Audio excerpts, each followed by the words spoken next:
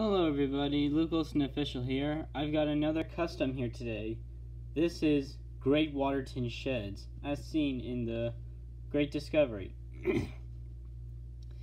I used a box, I cut these to make room for 2 tracks into,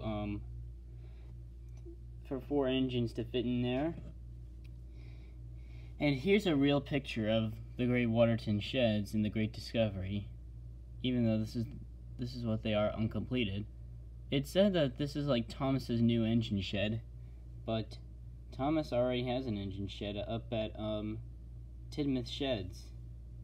So I don't know. I don't know everything. But anyways, let me know in the comment sections about Great Waterton Sheds and what location I could make next.